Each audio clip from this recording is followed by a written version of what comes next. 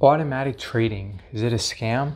Trading bots, do they actually work? David Jaffe with beststockstrategy.com. And I actually agree with Tom Sosnoff, who says that brains over bots. And I don't always agree with Tom Sosnoff from Tasty Live and Tasty Trade, but I definitely agree with him. I think that trading bots and trading software and automatic trading are a very easy way to lose money.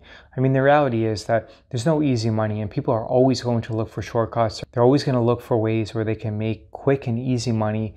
But the reality is that it's very rare that that type of stuff exists. And almost all the people who are trying to make thousands of percent or hundreds of percent by day trading are going to end up losing all their money. And the same thing applies with trading bots and trading software and automatic trading. If you think that you're just going to set it and forget it and make a lot of money, then I'm almost positive that you're going to lose all your money.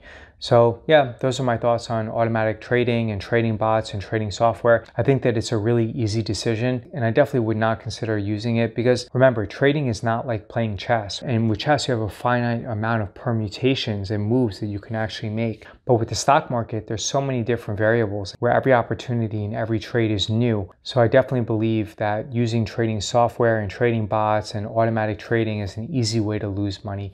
Watch this video right here because YouTube thinks that you would enjoy it the most, and leave a comment below and let me know your thoughts on automatic trading and trading bots and trading software.